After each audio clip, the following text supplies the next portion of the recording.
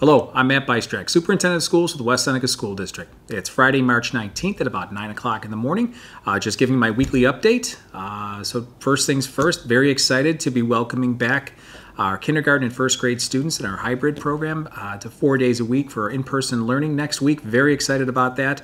I want to thank our elementary principals and our elementary teachers that have worked very hard along with some of our central office staff to make this possible.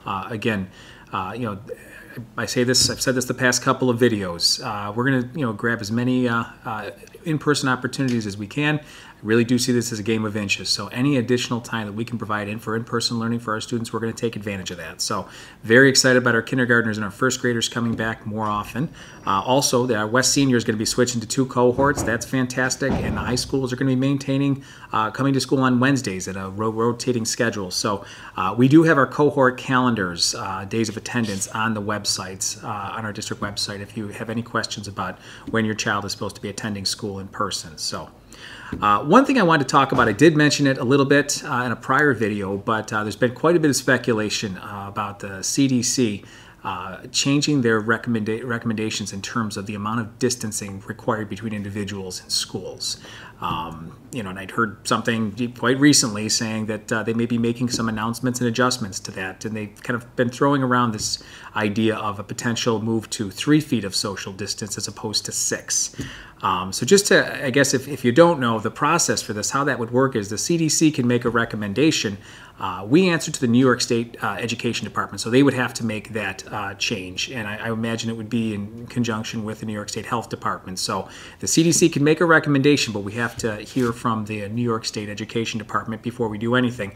That would obviously, if they felt it was safe enough, that would obviously be a great thing for us, for all school districts in the area, to be able to do that. It would give us a much greater ability to have kids in person more often. I don't know that it would necessarily mean that we can have everybody in at the same time.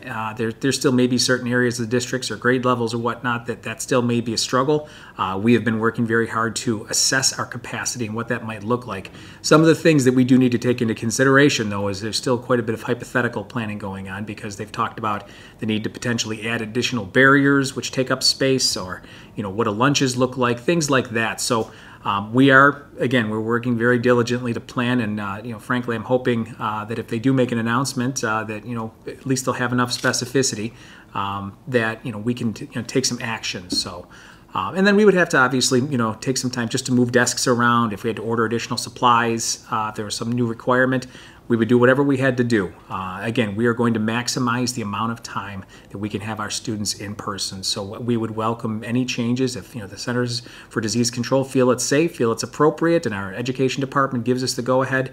We're going to jump all over that. We'll be very excited to be able to welcome kids back more frequently. So I just wanted to let everyone know this is something that we are making plans for, and we would look forward to, again, if it's safe enough, to have our kids in person more frequently. So anyway, I hope everyone has a great weekend, and I look forward to sending out another message next week. Have a great day.